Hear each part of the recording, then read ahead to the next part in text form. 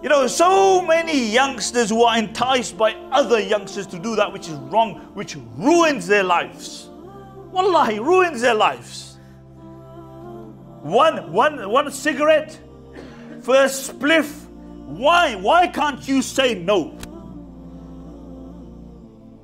Why can't you say no?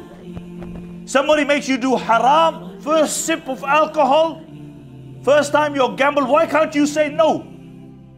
First time you womanize, because the thing is that you're more scared of those people who are enticing you. You don't want to say no because they may look down upon you. You forget the fact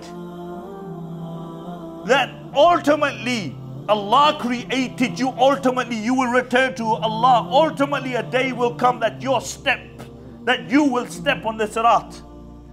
Ultimately that friend who has enticed you, al-akhilla yawma idhin ba'dhuhum li ba'dhin adu.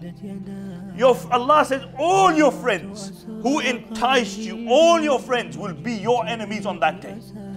Illa al-muttaqeen, besides those whose friendship was for the sake of Allah subhanahu wa ta'ala. When Anbiya are saying nafsi, nafsi, when your parents are saying nafsi, nafsi, when your child will not give you a mithqala dharra of khair, why waste your time on other people?